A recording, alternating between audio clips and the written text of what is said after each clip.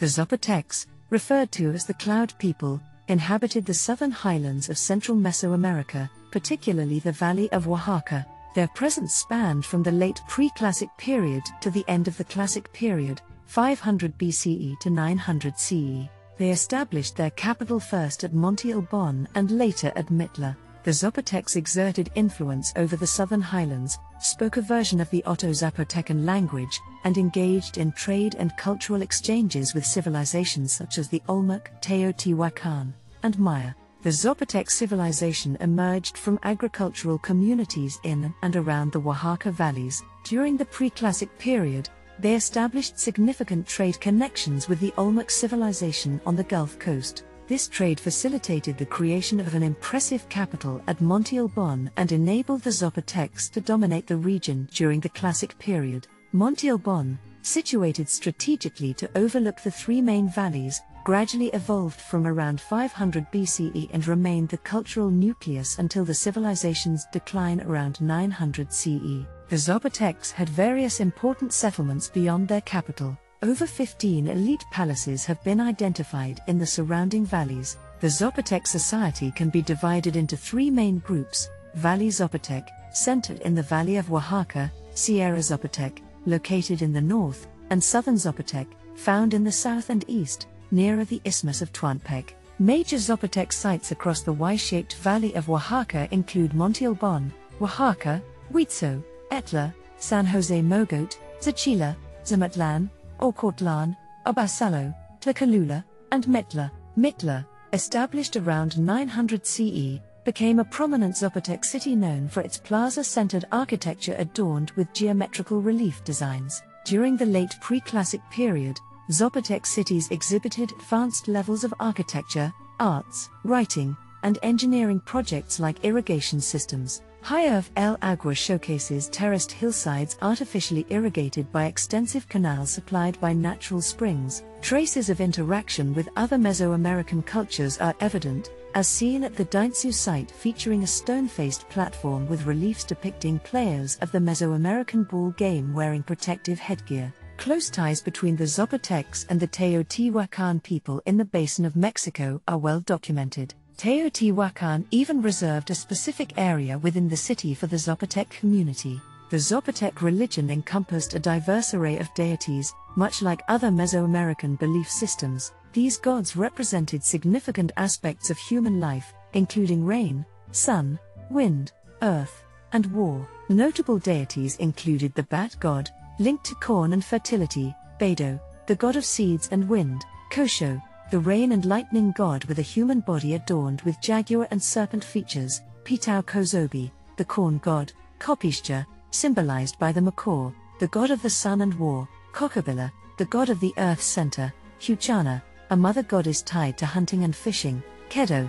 the god of justice; Ndun, the androgynous god of the oceans; Pixibakala, the god of love; and Kokizi, the creator god symbolizing infinity. Different cities often venerated their own patron deities. For instance, Coconexo, known as the Lord of Multiplication, was the patron god of Zoquiapa. Koki Bezalao and Zanaxiquacuya, gods of death and the underworld, were patrons of Mitla and Teotihuaculco, and Kozikakozi, another war god, was the patron of Ocelotepec. The Zapotecs engaged in offerings, prayers, and sacrifices to seek favor from these deities. These rituals aimed to gain divine intervention in human affairs, such as bringing vital rain for crops, ending droughts, or ensuring fertility for the land and its inhabitants. The Zapotecs also followed the Mesoamerican tradition of associating their calendar with various glyphs representing significant natural elements like crocodile, drought, and earthquake. Situated on a series of mountain plateaus around 400 meters above sea level, Monte Albán was the central hub for residents, rituals, and economic activities of the Zapotec civilization. It gradually replaced San Jose Mogote as the most vital settlement in the valley, between 500 and 450 BCE. Additionally, Monte Albán served as the burial place for Zapotec rulers for over 1,000 years. The city thrived significantly during the late pre-classic period, with a population peaking at around 20,000 people, and again from 400 to 700 CE, when the population grew to 25,000. The city's influence extended over approximately 1,000 settlements throughout the valley. Most of the structures visible today on the main plaza primarily date back to the Classic period, except for the Temple of the Danzantes, a stone platform structure constructed during the site's initial occupation, Monte Albán. The term Danzantes stems from the dancing relief figures adorning the platform. These figures, around 300 in total,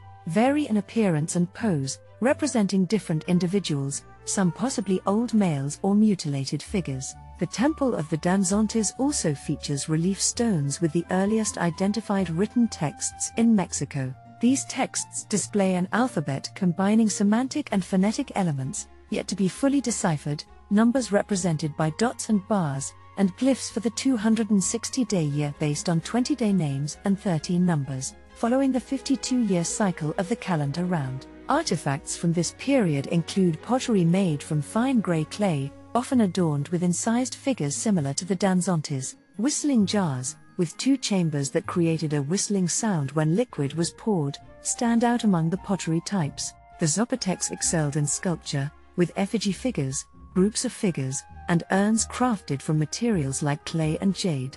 Monte Albán evolved through different phases. Monte Albán II, dating from around 150 BCE to 150 CE, featured a large arrow-shaped building known as Building J, adorned with carved text and reliefs depicting regional conquests, illustrated by the heads of defeated kings displayed upside down. Monte Albán III emerged during the subsequent Classic period, influenced by Teotihuacan. This phase witnessed the construction of an eye-shaped ball court and the temple patio altar complex, a design replicated at various sites across the valley. Over 170 underground tombs have been excavated, often with vaults and antechambers featuring richly painted walls, reflecting the city's wealth.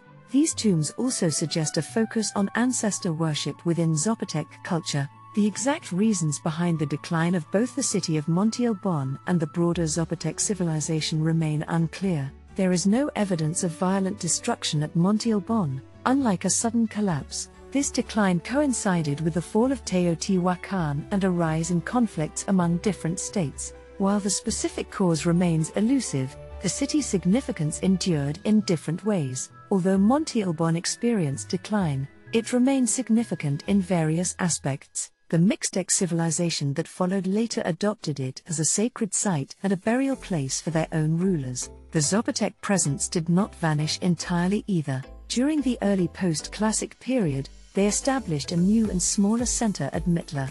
The Zapotecs referred to Mitla as Liobar, meaning the place of rest. This new center also boasted impressive structures, including the renowned Hall of the Columns. Mitla continued to be occupied and maintained its importance even during the Spanish conquest. The city's endurance showcases the resilience of the Zapotec culture, albeit in a different location and with new developments. The legacy of both Monte Albán and Mitla serves as a testament to the enduring impact of the Zapotec civilization on the region's history and culture.